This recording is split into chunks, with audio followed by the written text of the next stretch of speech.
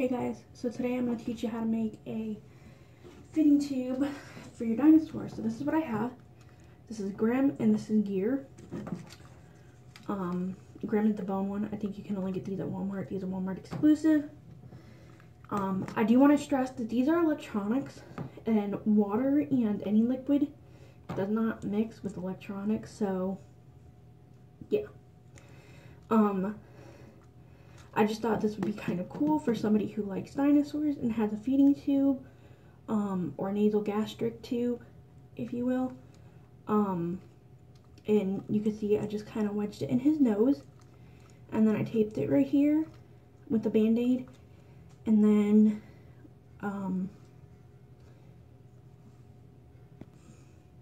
okay, my cat's in my bathroom with me.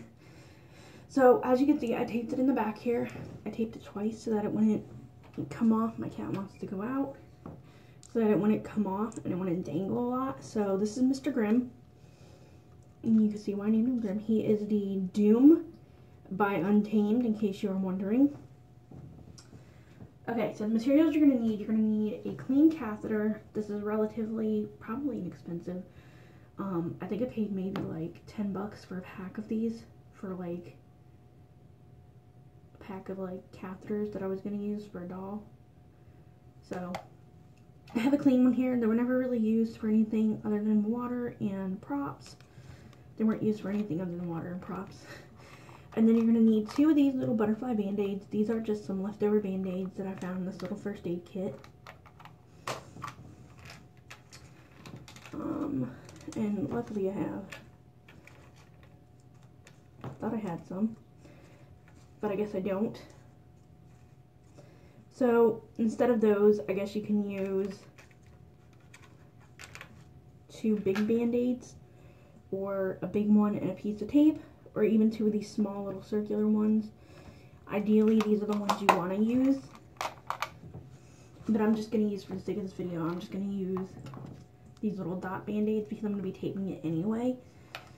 I do want to stress again that these are electronics, and electronics and water don't mix. This is all pretend play.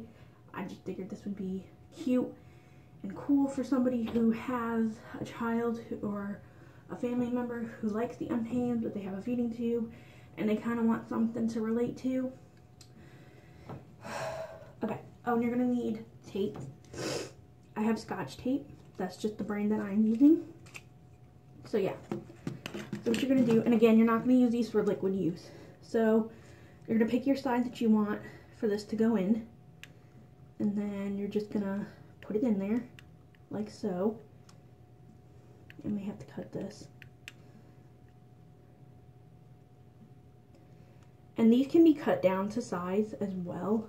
So you're just going to kind of wedge that in there. And then it's going to come around and it's going to hang down. And here's where your band-aids come into play. It shouldn't come out.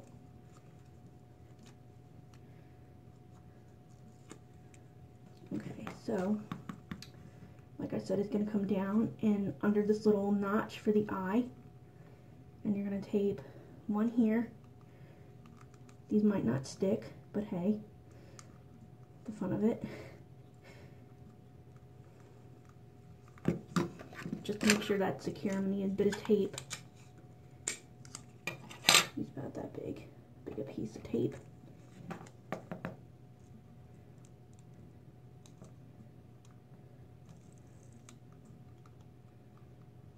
Go.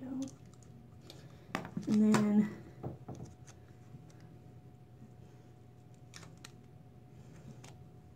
I'm going to come right here and tape it right here. I'm sorry you guys can't see, this is a poorly done tutorial. And again, you're going to take another piece of tape and just kind of tape it down.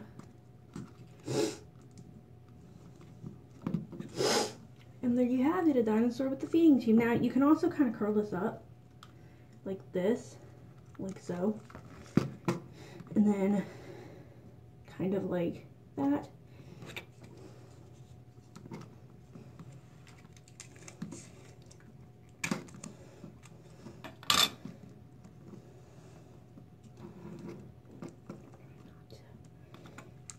you're just going to do this.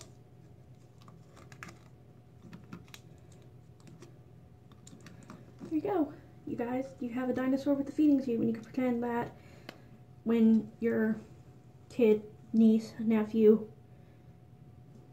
whatever friend is doing a feeding, you can pretend to hook them up to a feeding tube. Again, don't use any water with this. This is purely for fun and pretend play. So I just wanted to get that out of the way. But that's what I kind of came up with.